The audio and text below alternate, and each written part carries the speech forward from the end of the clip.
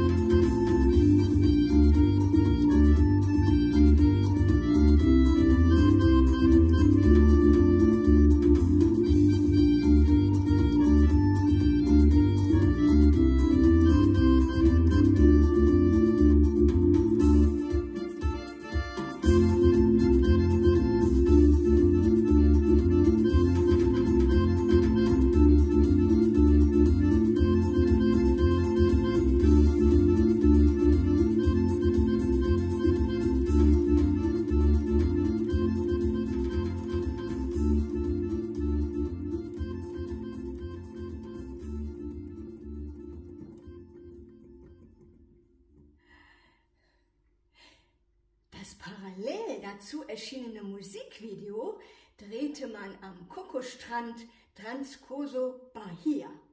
Zudem löste dieser Tanz einen Hype auf Tausende von Tanzschulen aus.